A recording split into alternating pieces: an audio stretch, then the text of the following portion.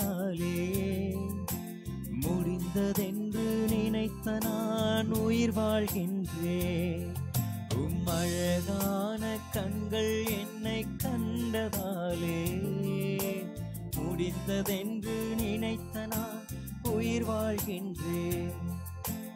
அழகான கண்கள் என்னை கண்டதாலே முடிந்ததென்று நினைத்த நான் உயிர் வாழ்கின்றேன். அழகான கண்கள் என்னை கண்டதாலே முடிந்ததென்று நினைத்த நான் உயிர் வாழ்கின்றேன். யாரும் அறியாத என்னை நன்றாய் அறிந்து தேடி வந்த நல்ல நேசரே, யாரும் அறியாத என்னை நன்றாய் அறிந்து தேடி வந்த நல்ல நேசரே, அழகான கண்கள் என்னை கண்டதாலே முடிந்ததென்று நினைத்த நான் உயிர் வாழ்கின்றேன். அழகான கண்கள் என்னை கண்டதாலே முடிந்ததென்று நினைத்த நான் உயிர் வாழ்கின்றேன்.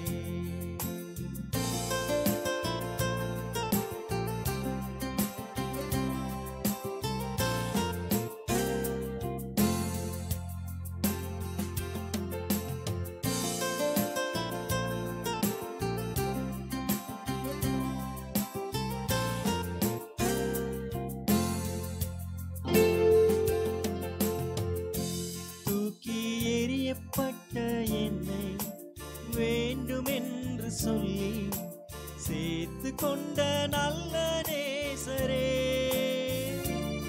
தூக்கி எறியப்பட்ட என்னை வேண்டுமென்று சொல்லி சேர்த்து கொண்ட நல்ல நேசரே, அழகான கண்கள் என்னை கண்டதாலே முடிந்ததென்று நினைத்த நான் உயிர் வாழ்கின்றேன். அழகான கண்கள் என்னை கண்டதாலே முடிந்ததென்று நினைத்த நான் உயிர் வாழ்கின்றேன்.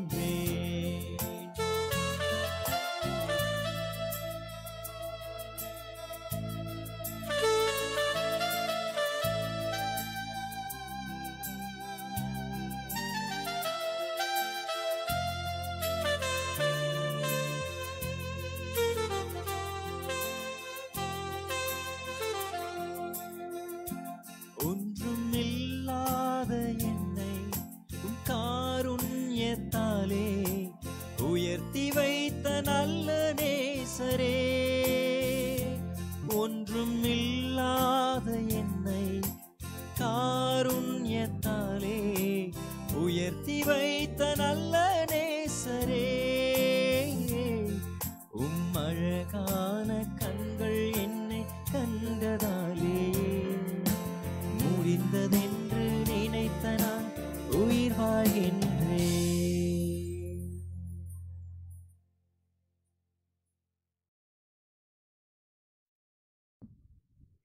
Praise the Lord. Praise the Lord.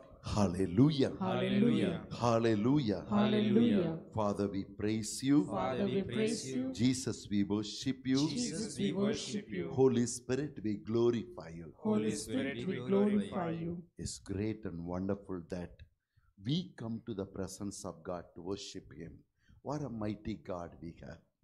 A God who always loves and cares about His own people, His own children. In Matthew 11:28, He said, all those who are tired and broken in life, don't remain in the same state. Come to me. Just to push up whenever you are tired, whenever you are disturbed. Push up yourself to me. The moment you enter into the light, the darkness disappears. The moment we push up our mind to God's word, God's thinking, God's presence, our life becomes. What a mighty God we have. we should worship. We need to enter into that mighty presence of God. Yes, the moment we push up ourselves to God's word, His thoughts enter into our thoughts. Our thoughts are renewed. What a mighty God we have. What a mighty God we have. What a mighty God we have. What a mighty God we have. What a mighty God we have. What a mighty God we have. What a mighty God we have. What a mighty God we have. Let us sing and praise the Lord. Let us sing and praise the Lord. Let us sing and praise the Lord. What a mighty God we have. Let us sing and praise the Lord. Hallelujah. Let us sing and praise the Lord. Hallelujah. Let us sing and praise the Lord. Hallelujah. What a mighty God we have. This is the day. This is the day that the Lord has made. That the Lord has made. Let us rejoice. Let us rejoice and be glad in it. This is the day. This is the day that the Lord has made, that the Lord has made. Let us rejoice and be glad in Him, and be glad in Him. This is the day that the Lord has made. We will rejoice and be glad in it. This is the day. This is the day that the Lord has made. I'm so glad Jesus sets me free. I'm so glad Jesus sets me free.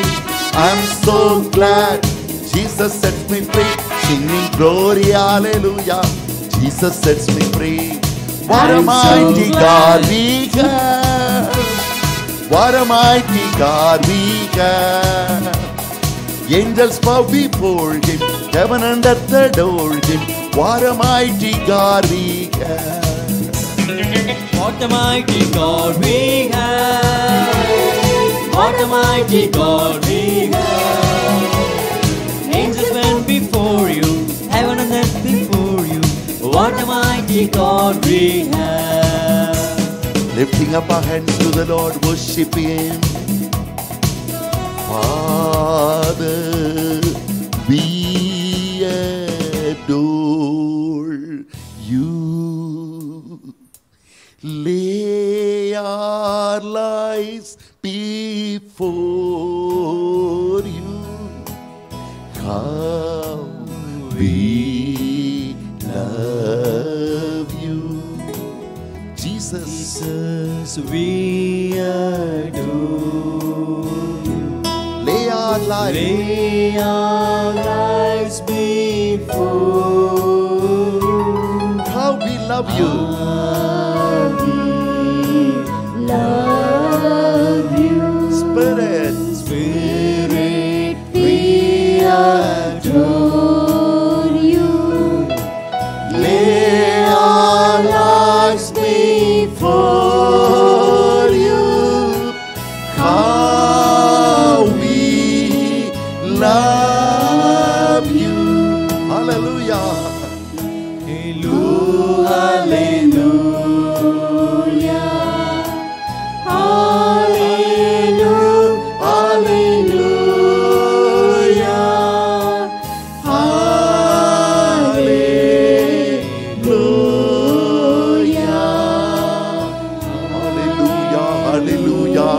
Hallelujah, hallelujah, hallelujah, hallelujah, hallelujah, hallelujah, hallelujah.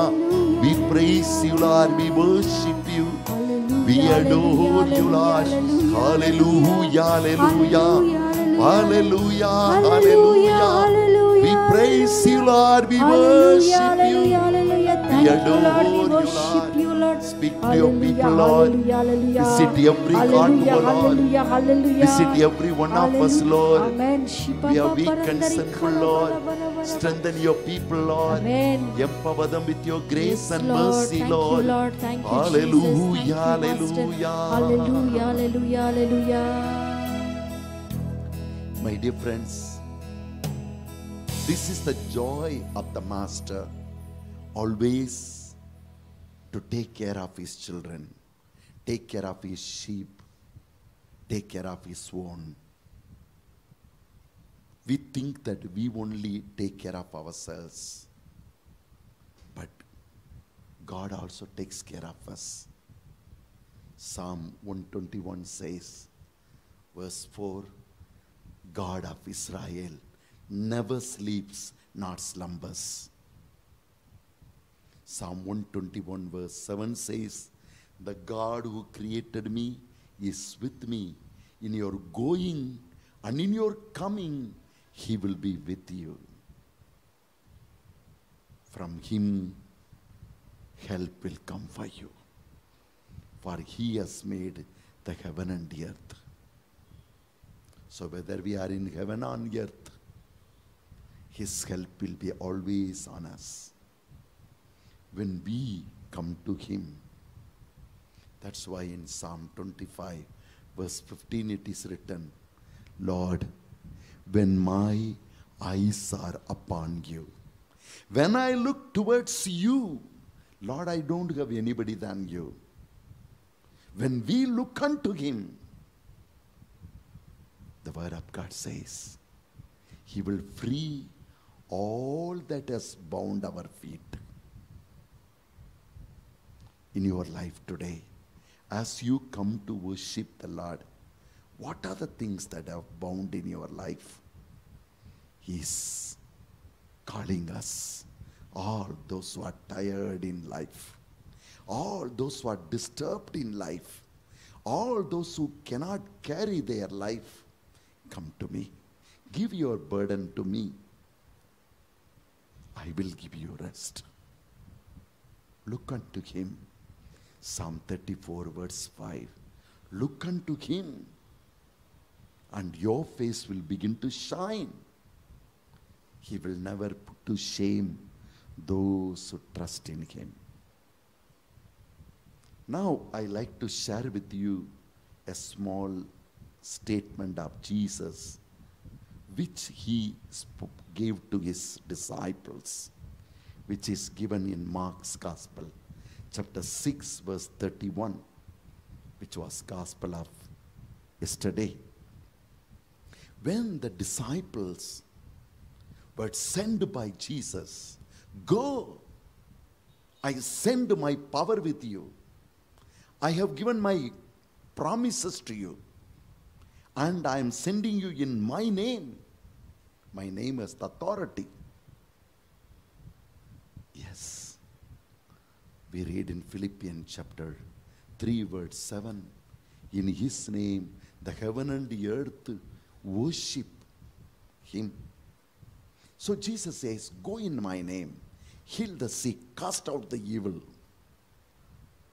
The disciples knew we don't have power.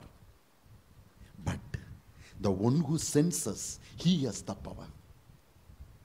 We may not be able to accomplish anything, but I go in his command. When he says go, he sees to it, because he is omniscience. He is all knowledge. He is all knowing. He is all present, omnipotent. He is everywhere. So before I go, he is there. And he has told me to go. So I am going. So when I go in his name, everything will happen. When they believed and went, lo and behold, whatever they wished in Jesus' name happened. They healed the sick, casted out the evil, even they raised up the dead. They came back rejoicing, Master, in your name. As you said, many things happened. Jesus said, whatever you have received and whatever you performed should not boost your ego, that I can do nothing. I can do so many things. No. Come. He says, you are tired. In life, when we work, we do get tired because we are in the world. We have the physical body. So, when you are tired, that is the moment the enemy will come to attack you. You have received my power, and you have seen what my power could do. When you are tired, when you are busy, that is the moment the enemy will come and he will steal off. When you are busy, you get angry fast. When you are tired, you get irritated fast. This is our physical nature. When we are viable, that is the moment the enemy will come to attack us. When we are weak, we need to cling to him who is our strength. When we are weak and disturbed, that is the moment we need him the most. This is the secret Jesus taught the disciples. So in Mark 6:31, when they came, he said to them, come away from the crowd. Come away from your work. Come away from all that makes you busy. Come away from all that makes you tired. To yourself. You have to come to yourself, to a lonely place, and learn to rest in me. Learning to rest in God is a call of God. We are busy in work, in life. Jesus says, you have to come to me and rest in me. Rest in my presence. Come to me, I will give you rest. We read in the beautiful book of Isaiah, chapter 30, verse 15, where the prophet says like this.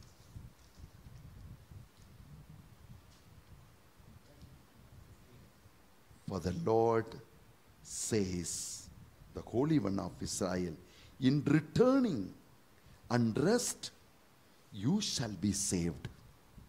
When you return to God and you rest in God, God will save you from your tiredness. God will save you from the attack of the enemy. God will save your soul. Says, when we return to God, when we are in the world, we can be easily tired, be attacked by the enemy, whatever may be the reason. He says, learn to return to God.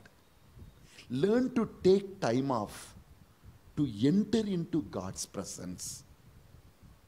And learn to relax in the Lord. The Lord is with me. The Lord has empowered me. The Lord has made me to do miracles and wonders. The Lord called the disciples, return to me. Return to my presence. This should be your spirituality. Learn to return to God and relax in God. Enjoy God. Enjoy what God has done for you.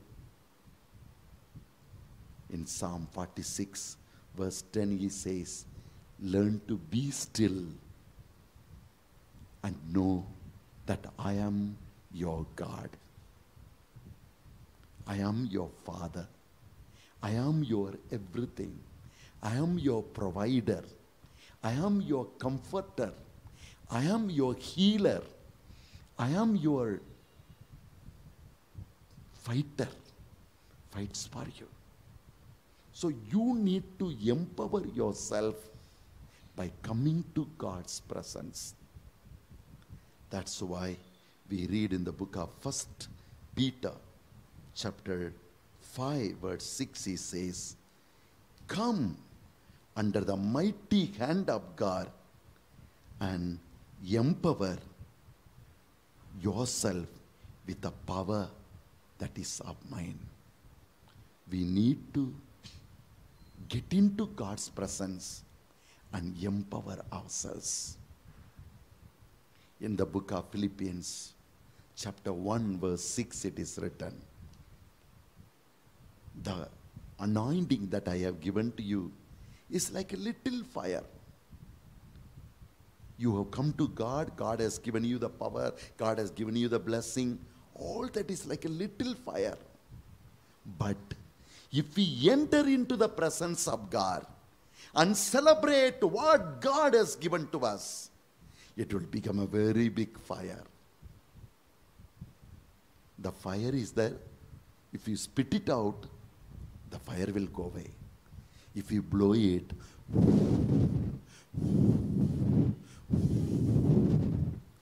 the small little fire will become great fire. A great flame will come.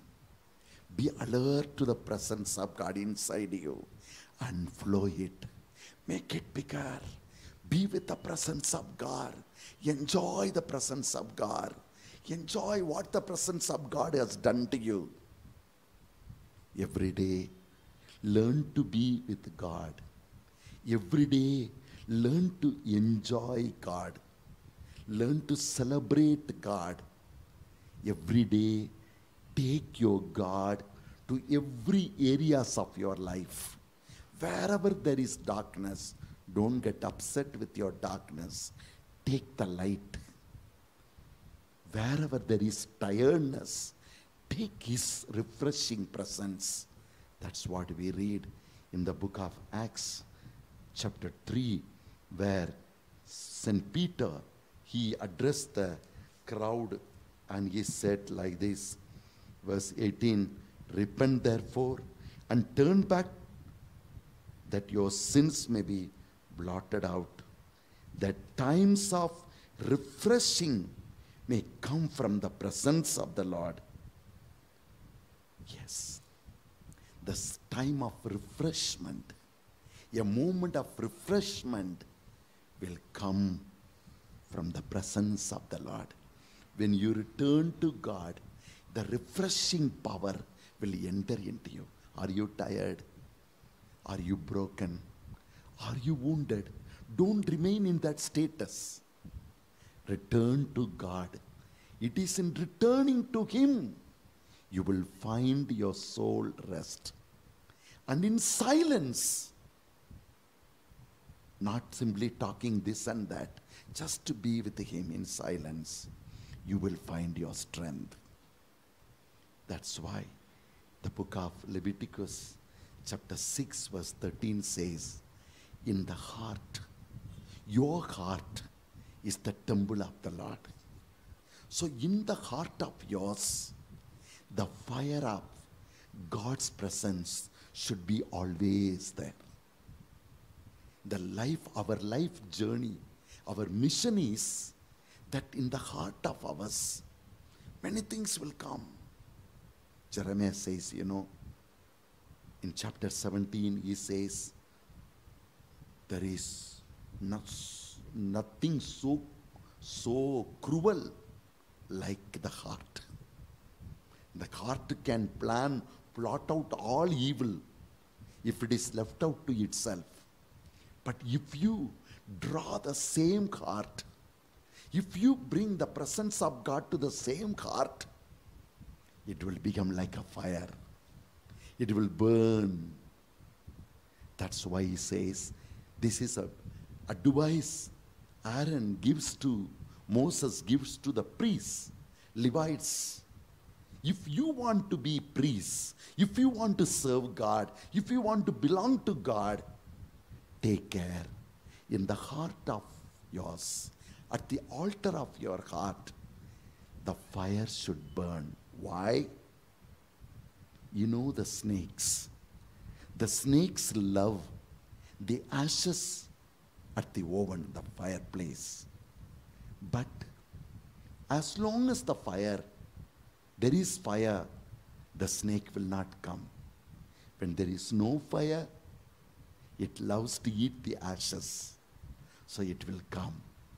It will use its tail to find out whether there is still fire. If there is no fire, it will enter, it will enjoy the ashes at the oven, and then it will keep itself inside, round, round, round, and keep its odor, its presence, its bird smell in that oven. The place in which there should be the presence of God, the place in which there should be the fire of God. If you are so busy or you are not bothered about your life, if you are not bothering in keeping alive your heart with the presence of God, then the enemy will come and he will make his presence. When David, a man who used to get up early morning, that's what he says in Psalm 119, verses 163 and 64, 65. Every morning I get up.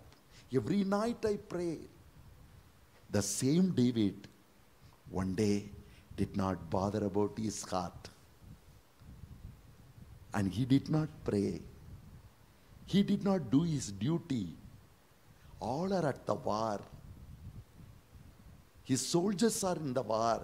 He is supposed to guide and lead them. But he was sleeping. 2 Samuel 11th chapter. While he was sleeping, his heart was led to laziness. Laziness is not an ordinary joke. If anybody gives themselves to laziness, through which the enemy will enter. And when he was with the laziness caught up, Satan came, because there was no fire. Like any time he was not praising God, he was not thanking God, he was not worshipping God, he is not creating the presence of God, he is not entering into the presence of God, he is not bringing the fire of God into his heart. So the enemy came. As he used the eyes of Eve, he used the eyes of David. He used the eyes of Samson. He uses all of our eyes. Many servants of God told me, at night we get disturbed because we watch all kinds of unwanted things. Why? We have not filled our hearts with the fire, with the presence of God. That is the moment the enemy will come. If you would have filled, the enemy will not come. Filled with the God's presence. Yes, when we don't do that, the enemy comes. He caught hold of David.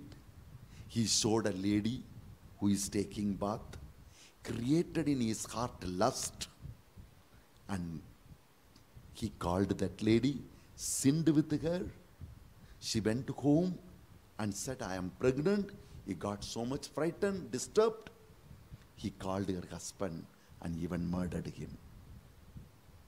And the sin went behind him, killing his own 3 sons he lost. His daughter was raped. Yes. If not building your heart, not taking care of your heart, not filling your heart with the presence of God is a dangerous zone. Whenever you are not taking care of your heart to fill with the presence of God, you are in a dangerous zone. Which moment the enemy will come, you don't know. With what type of attack he is going to do, we do not know. That's why St. Paul advises in Galatians chapter 5, verse 16, by the Spirit, overcome the enemy. Your first priority, as soon as you get up, as soon as you do whatever may be your decision, first enter into the presence, and with his light begin to see the world. That's why Peter says, come under the mighty hands of God, and he will guide you and lead you and help you to solve every issues of your life. Coming into the presence of God, lighting the candle is very important. Yes, that's why we read the book of Judges, chapter 5, verse 31. Keep alive the fire of God. Second, when we come into the presence of God, we keep alive the fire of God with His wisdom, with His knowledge, with His presence. We handle every issues of our life. Second, we need to come to the Lord, to come to realize, who am I? What is my condition? What is my situation? We know in Luke's chapter 15, in the prodigal son story, the father is a loving father. Our God can be good, but I can be bad. The father was a kind father, but the son went away from the father. The far he went, the far the enemy caught him and made everything that the father gave became zero into his life. The enemy's game is, when we are not filled with the presence of God, he will enter into our lives and he will take away everything which the Father has given. The peace, the joy, the call, the purity, the holiness. He will make us dirty. He will make us to think dirty, to watch dirty, to talk dirty, to do the things in secret way as though he doesn't watch. And enjoying, because they say stolen mango will taste special taste. He will make you and take away everything from you. And that's what he did to the prodigal son. Took away everything. At the end, he was thrown to the pigs. That's why Jesus said, don't throw away the precious gift of your heart, the pearl in front of the swine. They will destroy you. But the prodigal son did like that. So at the end of the day, we find he came to a state that what the pigs get, he could not get. In that moment, he came to his senses. He trained his heart and said, who am I? Whose son I am? Who is my father? Where I am supposed to be and where I am. Then he said, I will return to the Father. Are you disturbed? Have you lost everything which God gave you? Only guilt and sin and shame is filling you. Don't worry. Hebrews 2:18 says, because he has gone through humiliation, shame, pain, he is able to understand you. Whenever you go through the same, he calls you. Calls you. When we return to him, what happens? When the prodigal son returned to the father, his dirt was removed. His old clothes were thrown away. A new slippers, new ring, new authority. God is calling us. He told the disciples, come, rest a while. Be with me. Return to me. Learn to return to God. Learn to rest in God. Learn to empower yourself with his fire, with his presence, without which we can't survive. When we return to him, we can keep alive the fire. The enemy will run away. Snakes will never come near you. If the fire is on you, God is calling you. Once again, your new energy, new clothes, new ring, new sandals. God wants to give it to you. Come to realization. Have you lost all that? Jesus is calling you. Shall we kneel down, lifting up our hands, surrender to Him? Jesus calls us all.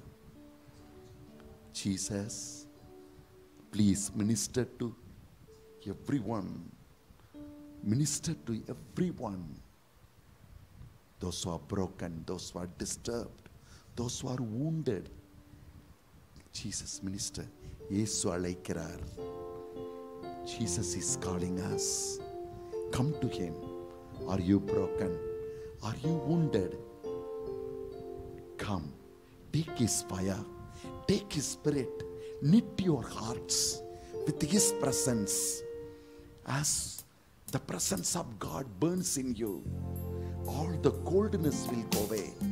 All the disturbances will go away. A new light will come in. Your face will begin to shine. Check your heart. Are you busy in making His fire? Or you have simply thrown away your heart to anything and everything? Return to the Lord. In returning to Him, you will have His strength, His power. Jesus, heal the sick, Lord. All those who are broken, maybe due to their sin, due to their weakness, maybe due to their past life. Their lives are corrupted. Their lives are full of dirty. You will never leave us, Lord. When the fire comes, it burns away all the thorns. It burns away every dirt and makes the dirt into urea. Please come into our lives, Lord. We lit your presence, Lord. Heal, cleanse all our sinfulness, Lord. Remove all the burn away all the thorny bushes, Lord. And make us once again to walk with you. Lord, like the prodigal son, we come to you. We have lost everything which you have given to us through our own thinking, our own way of living, our evil habits, not seeking you, not feeling you. The enemy has come into us. Sorry, Lord. The greatest sin is not walking with you, not inviting you, not taking your fire into my heart. Come, may I shine with your light, Lord.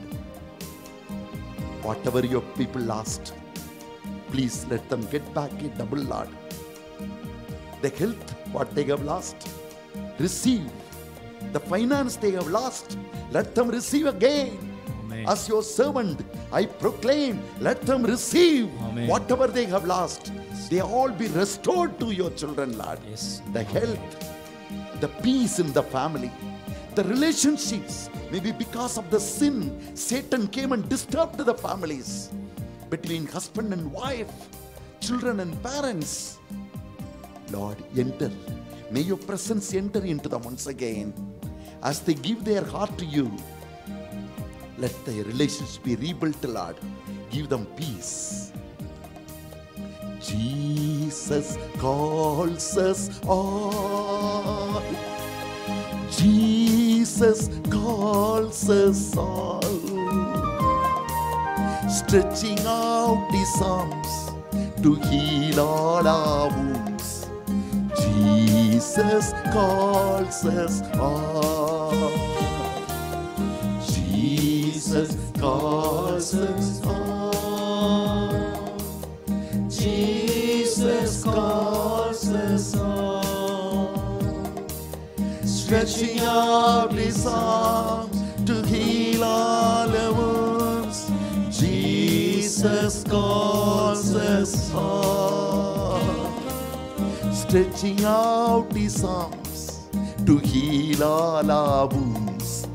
Jesus calls us all. Stretching out His arms to Be heal healed. all Jesus. the wounds. Address. Jesus sisters, everyone, Lord. Heal them, Lord. రమ్మను చున్నాడు నిన్ను ప్రభు యేసు, రమ్మను చున్నాడు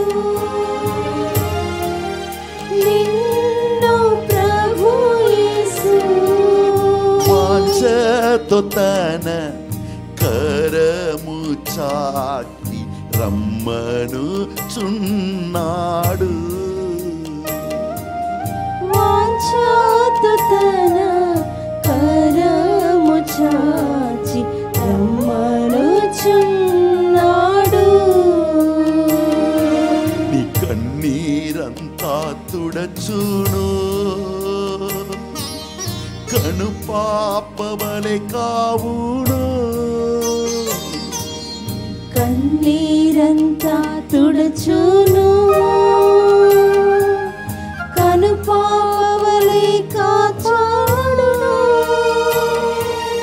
car మిగంబలే కష్టములు వచ్చినను కనికరించి నిన్ను కాపాడును, car మేఘంవలె కష్టములు వచ్చినను కనికరించి నిన్ను కాపాడును. మనచున్నాడు నిన్ను ప్రభు యేసు, వాంఛతో తన కరము చాచి రమ్మనుచున్నాడు, రమ్మనుచున్నాడు. నిన్ను ప్రభు యేసు, వాంఛతో తన కరము చాచి రమ్మనుచున్నాడు.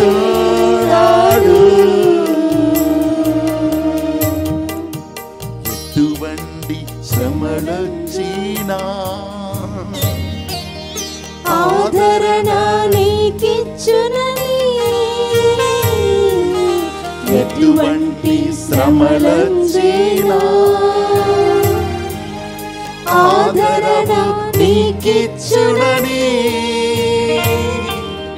గ్రహించి నీవు యేసుని చూచిన హద్దులేని ఇంపు నొందెదవు, గ్రహించి నీవు యేసుని చూచిన హద్దులేని ఇంపు నొందెదవు.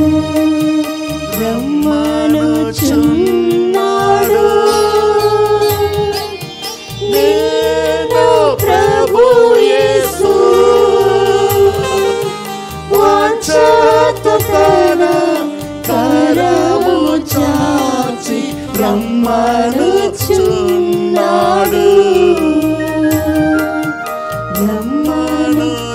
రమ్మనుచున్నాడు.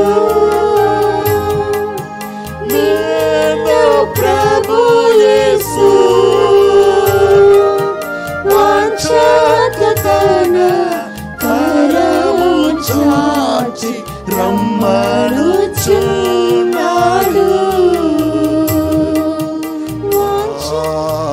హల్లెలూయా, హల్లెలూయా,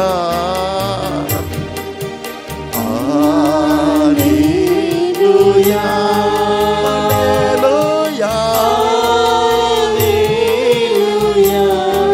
హల్లెలూయా,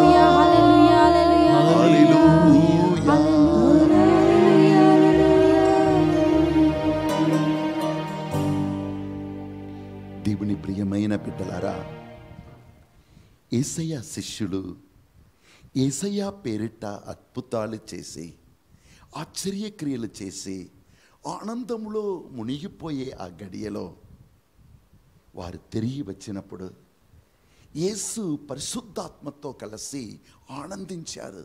తండ్రి, జ్ఞానులకు ఇవ్వలేనిది పరిసయ్యులు సదుసేయులు దేవుని గ్రంథమును ఎంతో కష్టపడి చదివారు, గురువులు పాదముల చెందు చదివారు, వారందరికి ఇవ్వలేనిది ఈ పసి బిడ్డలులాగా నిన్ను తెలుసుకున్న బిడ్డలకి ఇచ్చావయ్యా. పిదప చెప్తున్నారు, అయ్యా, ఎప్పుడు నీవు దేవుని చేత ఎన్నుకొనపడ్డావో, ఎప్పుడు నీవు దేవుని చేత వాడుకొనపడుతున్నావో, ఆ గడియలో నువ్వు చేయవలసిన పని ఒకటి ఉన్నది. ఏం తెలుసా? మార్క్ 6:31 ఆయన ఇట్లు పలికెను,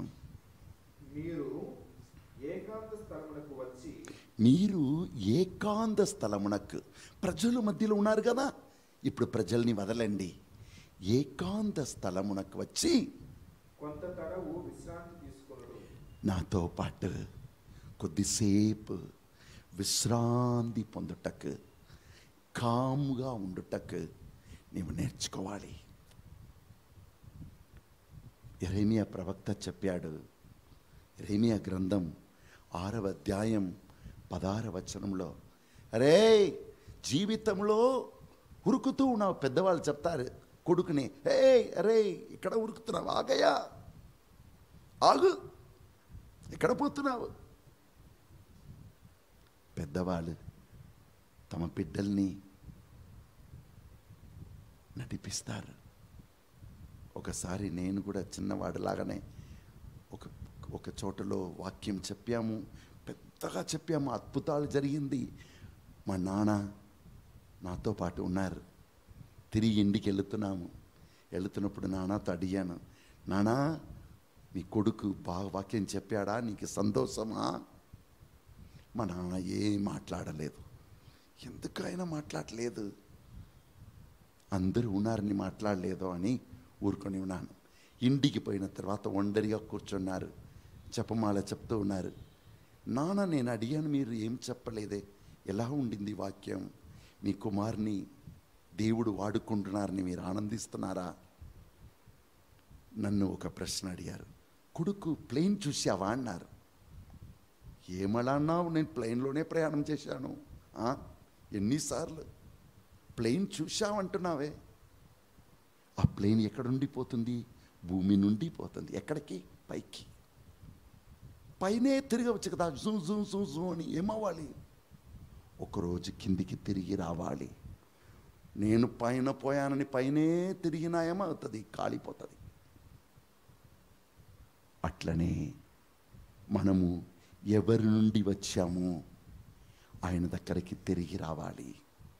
దేవుడు నిన్ను వాడుకున్నాడు కదా, నీ ద్వారా గొప్ప కార్యాలు చేశారు ద్వారా. నన్ను అడగకు, నేను ఒక మనిషి. పో, ప్రభు దగ్గర ఉండు, ప్రభునికి స్తోత్రం చెప్పు, ప్రభుత్వ సమయాన్ని గడుపు. తండ్రి, ఈ బలహీనమైన నన్ను, ఒక చిన్న గ్రామంలో పుట్టిన నన్ను నువ్వు వాడుకున్నావయ్యా, నువ్వు దయచేసావు. నువ్వు చేయలేదంటే అంతే. నువ్వు లేక ప్రభు నేను జీరో, నువ్వు ఉండినా నేను హీరో. ఆయనతో చెప్పు, ఆయనకు స్తోత్రం చెప్పు. ఆయనలో ఆనందించుటకు నేర్చుకో. ఆయనతో ఉన్నంత వరకు నువ్వు ఎప్పుడు ఉంటావు. ఆయన్ని పక్కన పెట్టేసి నిన్ను మాత్రం పొగడుకుంటూ ఉన్నావు అంతే, నువ్వు జీరో. ఆ రోజు నా గొప్ప సత్యం నాకు బోధించారు. ఆయన లేకపోయినను ఆయన నేర్పించినది ఇంకను నన్ను నడిపిస్తూ ఉంది. అవును, యేసు తన శిష్యులతో గొప్పగా అద్భుతాలు చేశారు. ఆగు, యెరెమీయా చెప్తున్నాడు కదా, ఆగు, నిన్ను చూడు, తరువాత ప్రొసీడ్ అవు. Stop, look and proceed. ఇది జీవిత గమ్యం, జీవిత మార్గాలు. నీ జీవితంలో యాక్సిడెంట్ కాకుండా ఉండాలండి. రోడ్డు మీద వెళుతున్నా, రోడ్డు నాది, నేషనల్ హైవేలో నడుస్తున్నా చూడు అని చుట్టుముట్టు చూడకుండా ఆగకుండా పోయావంటే ఏ కారు వచ్చి నిన్ను కొట్టేస్తుందో. జీవితంలో ఆగాలి, మనల్ని గమనించాలి, మన జీవితంలో ప్రభుని సన్నిధిని స్థాపించుకోవాలి, ముందుకు సాగిపోవాలి.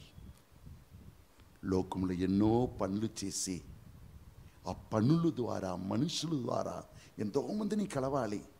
ఎవరెవరో ఏమేమో చెప్తారు, అవి అన్నీ తల మీద ఉండిపోతాయి. దానితో మనం చాలాసేపు నడవలేము. ఆగాలి, మనల్ని మనం పరిశీలించి ప్రభులో నెమ్మదిగా ఉండుటకు నేర్చుకో. వాక్యం చెప్తుంది యెషయా గ్రంథం అధ్యాయం 30లో సగం ఎంత అండి? 15వ వచనం మీరు జ్ఞాపకం చేసుకోవాలని చెప్తున్నా. అధ్యాయం 30:15వ వచనం ఏం చెప్తుంది? మీరు నా యొద్దకు తిరిగి వచ్చి, మీరు నా యొద్దకు తిరిగి వచ్చుటకు నేర్చుకోవాలి. జీవితం అనేది ఏమిటి? పెద్దవాడుగా మారాలని ఆశపడుతున్నావా? జీవితంలో అభివృద్ధి పొందాలని ఆశపడుతున్నావా? జీవితంలో దేవుని సన్నిధితో ఎదగాలని ఆశపడుతున్నావా? నీకు మార్గం ఇది ఏమిటి? నువ్వు ఎక్కడ ఉండినా నీవు ప్రభు దగ్గరికి రావాలి. సమయాన్ని కేటాయించి నా దగ్గరికి వచ్చి నెమ్మదిగా ఉందురేని, నా సన్నిధిలో అన్నిటినీ వదిలిపెట్టి నెమ్మదిగా ఉండుటకు నేర్చుకో. సురక్షితముగా మనుదురు. అప్పుడు నీ జీవితం సురక్షితముగా ఉండును, నేనిచ్చే ఆ సన్నిధి వలన. అవును, మనం జీవితంలో ఎదగాలంటే ముఖ్యమైనది ఏమనగా, మనం ఎక్కడ పోయినా ఏ పని చేసినా ప్రభు దగ్గరికి వచ్చుటకు నేర్చుకోవాలి. మన హృదయాన్ని ప్రభు దగ్గరికి ఎప్పుడూ అర్పిస్తూ ఆయన ఇచ్చే అగ్నితో మన హృదయాన్ని నింపుకుంటూ వెళుతున్నప్పుడు లోకపు చీకటి, లోకపు సర్పము సాతాను, లోకపు కార్యాలు మనల్ని ముట్టుకోలేవు. ఈరోజు చాలామంది జీవితంలో ఎక్కడెక్కడో పడిపోయి దేని మీదనో చేతులు ఇచ్చి హృదయాన్ని ఇచ్చి ఎవడెవడో హృదయాన్ని పరిపాలిస్తున్నాడు. ఏ అమ్మాయికో ఇచ్చేసి, ఏ పాపానికో ఇచ్చేసి ఆ పాపంలో మునిగిపోయిన హృదయాన్ని దేవా దేవా కాపాడు, దేవా దేవా రక్షించు. ఎక్కడ రక్షిస్తాడు? నువ్వు రావాలి, నీ హృదయాన్ని ఇవ్వాలి. అందుకే యిర్మీయా ప్రవక్త 17వ అధ్యాయం 9వ వచనంలో ఏం చెప్తున్నాడు? హృదయమునకు ఉన్నంత కపటము మరి దేనికిని లేదు, మరి దేనికి కూడా లేదు. దాని రోగమును కుదర్చలేము, ఎవ్వరు కుదర్చలేము. దాన్ని ఎవ్వరు చూడగలగరు? దేవుడైన నేను చూస్తున్నా అంటున్నాడు. దేవుడు లేని హృదయం ఒక వ్యాధితో పడిపోయిన హృదయం అని వాక్యం చెప్తుంది. ఈ సత్యం తెలుసుకోవాలి. లోకంలో ఉన్న మనిషి ఆరోగ్యంగా ఉండాలంటే ఒకే ఒక మార్గం ఉన్నది. లోకంలో పడిపోయి లోకపు తలంపులతో నింపుకొని లోకపు సమస్యల్లో చిక్కుకొని దేవా దేవా సహాయం చేయి, అది కాదు. ఉదయం లేవగానే వేరే తలంపులు, వేరే ఆలోచనలు నీలోనికి వచ్చేటకు మునిపే నీ మనస్సుని ఆయన సన్నిధితో నింపుకోవాలి. ఇదే దావీదు నేర్చుకున్నాడు. ప్రతిరోజు నీ హృదయం అనే బలిపీఠమును దేవుని అగ్నితో నింపుకో. ఆ అగ్నితో నువ్వు నింపుకున్నప్పుడు, దేవుని సన్నిధితో నింపుకున్నప్పుడు, ఆ సన్నిధి ఆనాడు నువ్వు ఎలా జీవించాలి, ఆనాడు ఏ శోధన వస్తుంది, అవి అన్నీ జయించుటకు నీకు శక్తి ఇస్తుంది.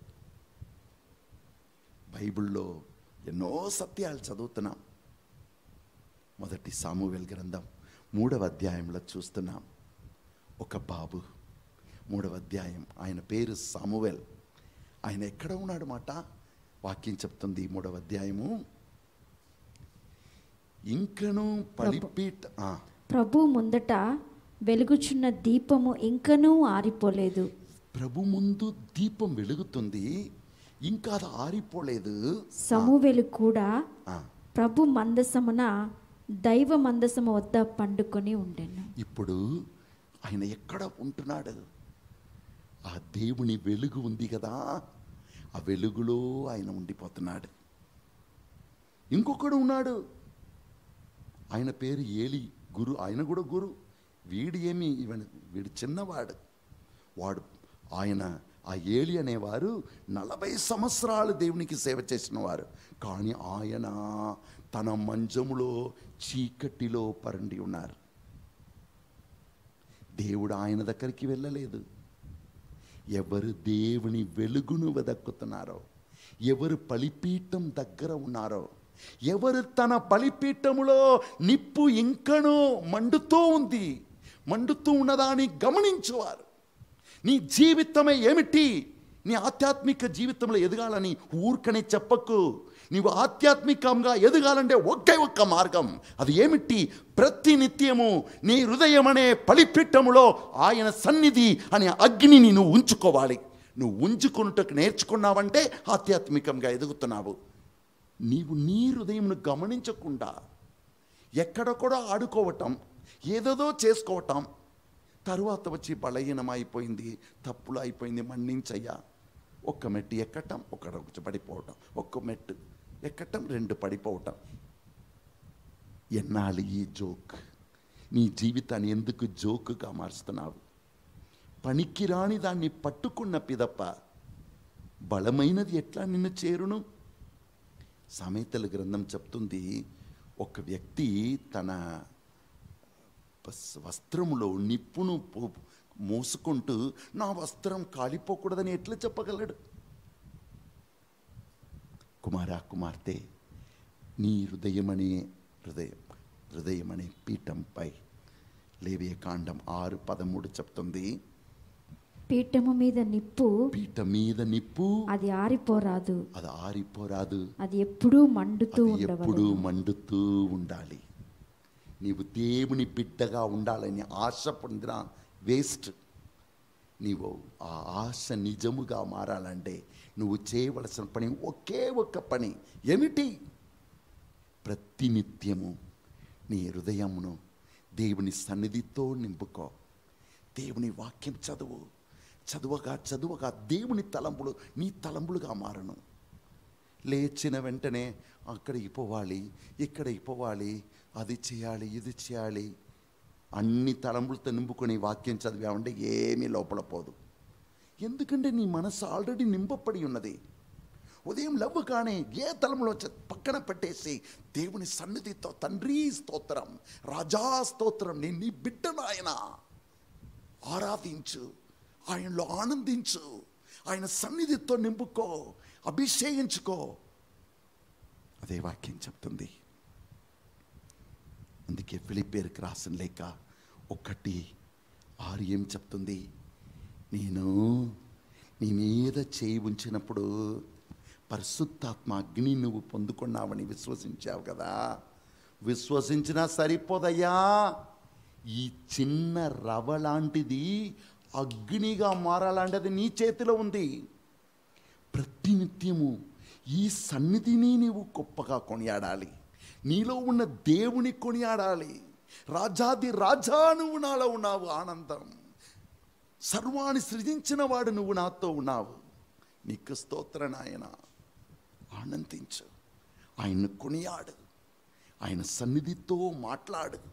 నీ సమస్యలు ఏదైనా సరే అన్నీ ఒక్కటిగా ఆయనతో మాట్లాడు, ఆయనకు అర్పించు. ఆయన స్వీకరించుకున్నారని విశ్వసించు. నీ ధైర్యాన్ని పెంచుకో. అందుకే 1 పేతురు 5:6 ఏం చెప్తుంది? నీవు శక్తివంతమైన దేవుని హస్తంలో వినమ్రులు కండు యుద్ధ సమయమున ఆయన మేము ఉత్తరించును. దేవుని సన్నిధిని నువ్వు స్థాపించుటకు నేర్చుకో. ఇదే దేవుడు నీకు నేర్పించిన సత్యం.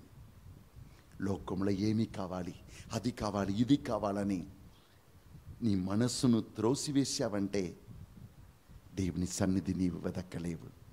నేను విన్నాను, ఒక తల్లిదండ్రులు వారు కష్టపడి వారు గోల్డెన్ జూబ్లీ కొనియాడారన్నమాట. 50 సంవత్సరాలు వారి మ్యారేజ్ జీవితం. వాళ్ళ పిల్లలందరూ మ్యారేజ్ అయి 3 ఆడపిల్లలు, వారందరూ మనవులు అందరూ ఉన్నారు. ఈ 50 సంవత్సరం కొనియాడుటకు ఈ ముసలమ్మ తలంచిన మాట, నేనే వంట చేసి నా బిడ్డలకు మరొకసారి పెట్టి వారితో ఉండాలి కనుక ఎవ్వరూ వద్దు, మా 3 కూతుర్లు మాత్రం వచ్చినా చాలు. ఆ 3 కూతుర్లు వచ్చారు.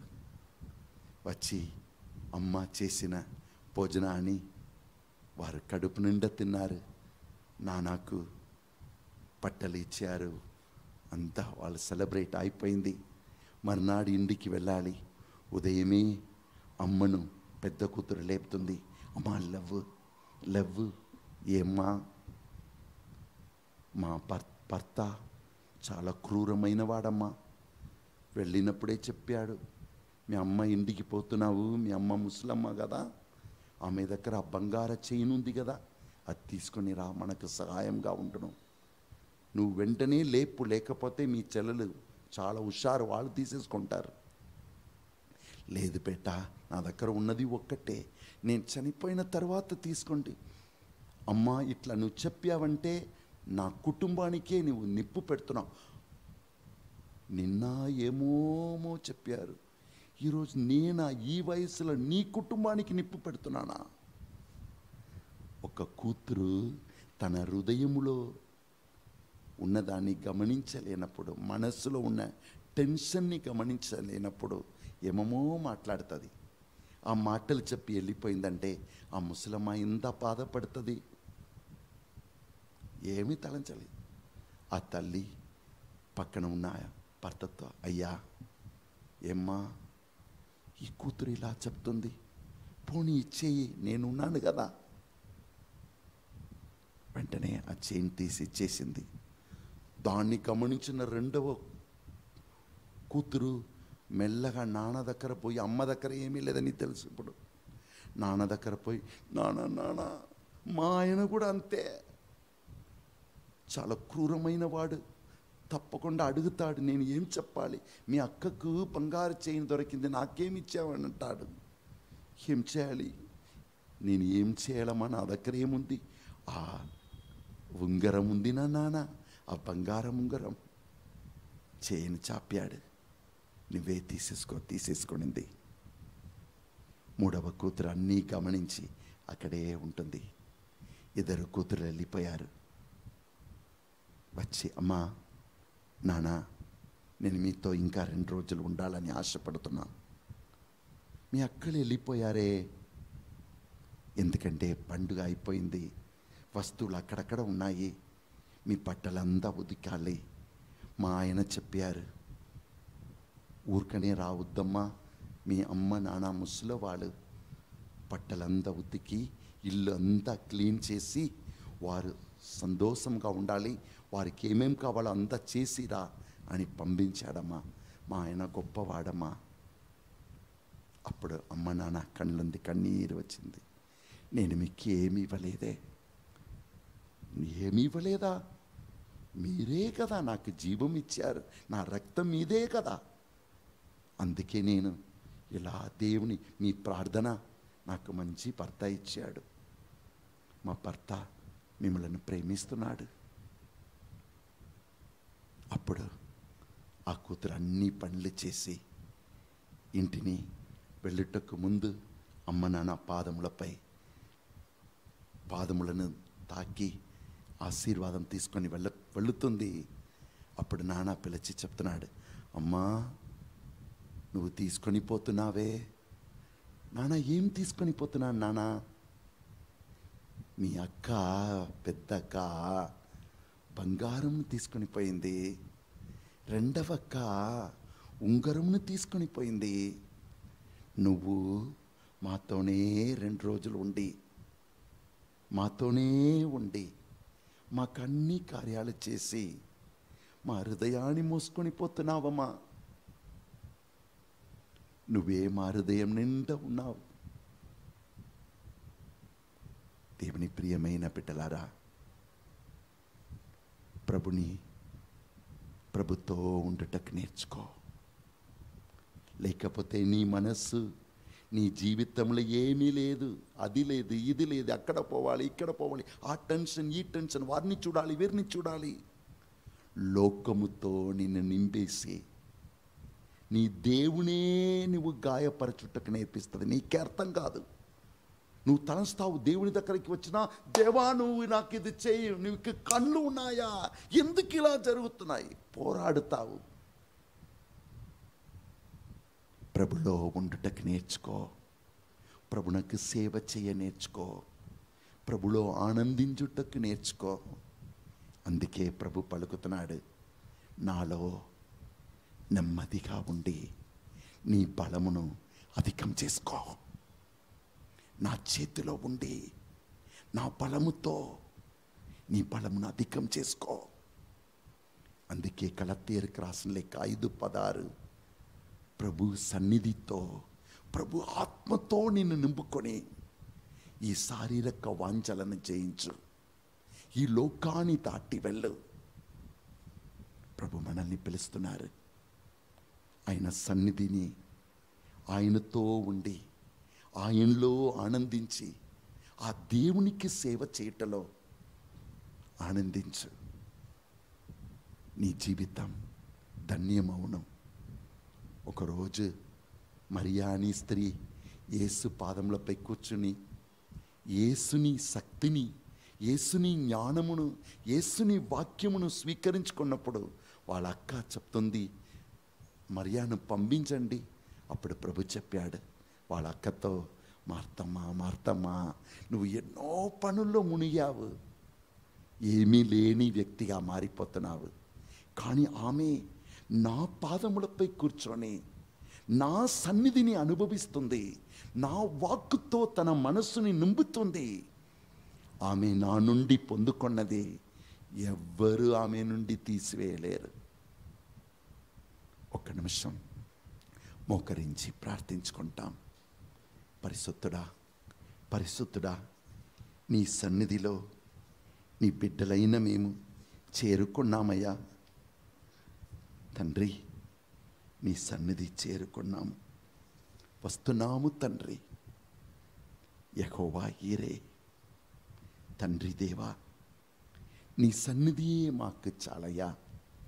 నీ సన్నిధిలోనే మేము నీతో ఎలా ఉండాలి, ఒక్కొక్కరితో ఎలా ఉండాలి, నీవు మాకిచ్చిన వారిని ఎలా ప్రేమించాలి, ఈ లోకంలో మేము గాయాలు పొందినప్పుడు ఆ గాయాలకు బలిగా మారకుండా ఆ గాయపరిచిన వారిని కూడా ఎలా మన్నించాలి, ఇవి అన్నీ నేర్చుకుంటాము స్వామి.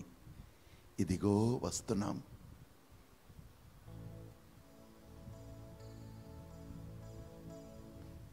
ప్రభునకు మనల్ని అర్పిస్తామా? యెహోవా ఈరే, తండ్రి దేవా, నీవు మాత్రం చాలు నాకు.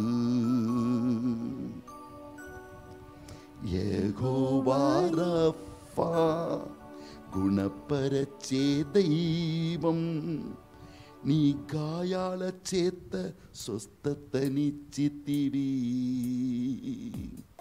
కుమారా, కుమార్తె, నీ హృదయాన్ని తెరచి ప్రభునకి నిన్ను అర్పిస్తావా? ప్రభులో ఆనందించు, ప్రభులో నిన్ను బలపరచుకో.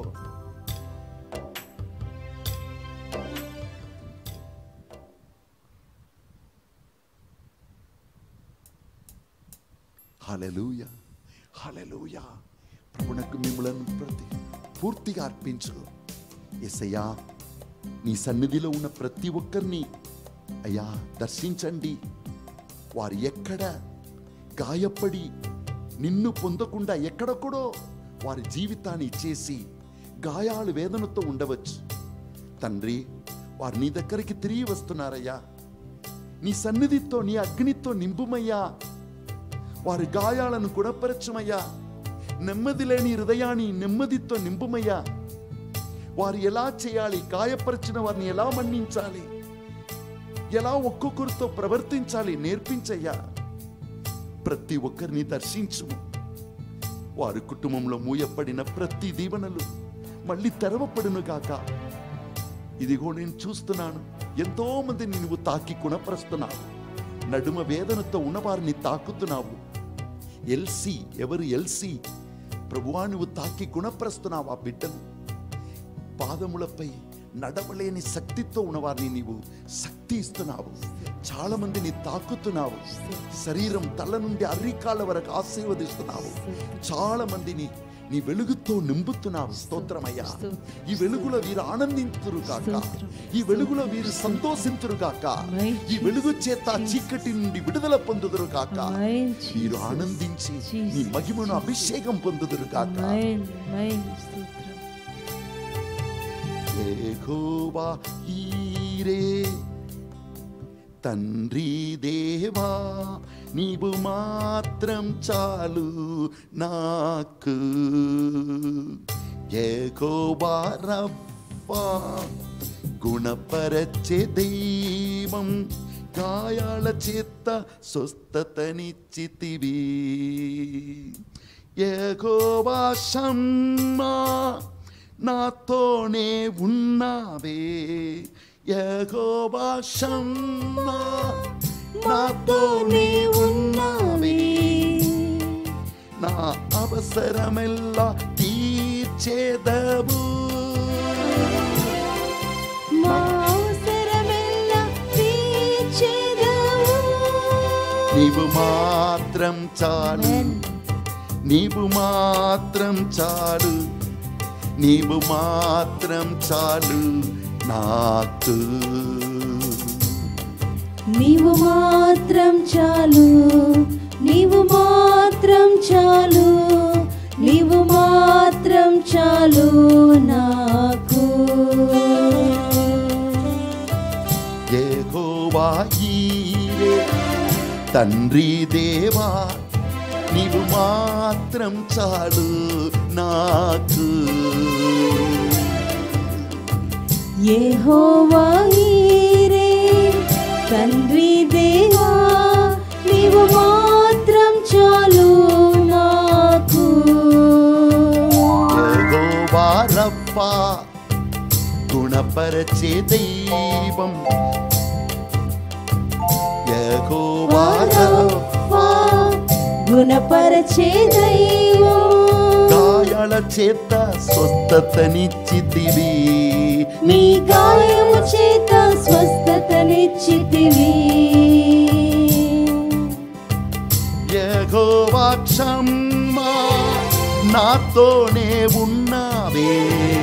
యెహోవా షమ్మా, మాతోనే ఉన్నావే. అవసరమెల్లా తీర్చేదవు, మా అవసరమెల్లా తీర్చేదవు.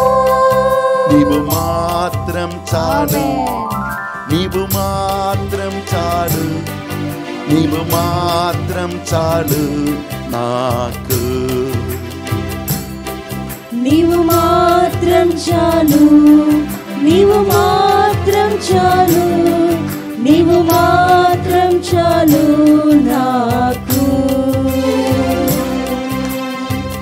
యెహోవా ఎల్రు, స్వస్థకర్త, నీ వాక్కుచే సృష్టించితివి. యెహోవా ఎలోహిం, సృష్టికర్త, నీ వాక్కుతో సృష్టించితివి. యెహోవా పరిశుద్ధుడా, ఉన్నత దైవమా. యెహోవా పరిశుద్ధుడా, ఉన్నత దైవమా. నీలాంటి వేరు దైవం లేదు, నీ వంటి వేరు దైవం లేదు. యెహోవా షాలోమ్, సమాధానమును. యెహోవా షాలోమ్, సమాధానమును. ఉంచితివి నా హృదిలో, ఉంచితివి నా హృదయలో. నీవు మాత్రం చాలు, నీవు మాత్రం చాలు, నీవు మాత్రం చాలు నాకు. నీవు మాత్రం చాలు, నీవు మాత్రం చాలు, నీవు మాత్రం చాలు నాకు. హల్లెలూయా హల్లెలూయా హల్లెలూయా హల్లెలూయా హల్లెలూయా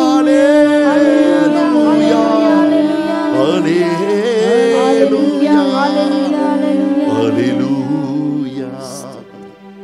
సర్వశక్తిగల సర్వేశ్వరుడు పితా పుత్ర పవిత్ర ఆత్మ మనమందరినీ ఆశీర్వదించి కాపాడుదురుగాక. నీవు మాత్రం చాలు, నీవు మాత్రం చాలు, నీవు మాత్రం